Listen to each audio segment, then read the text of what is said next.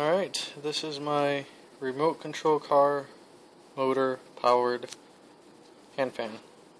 It's powered by a 9-volt battery. It's pretty straightforward. 9-volt battery connects to a 9-volt battery connector, which connects to a switch, which connects to a remote control car fan.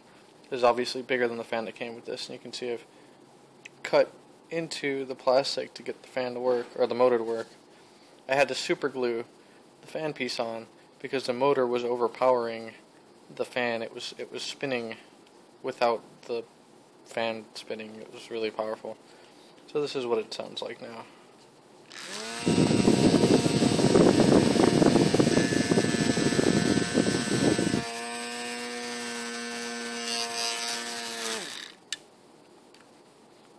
That's it. Remote control car powered hand fan. Very nice. Hot as fuck out here. So, yeah, there it is.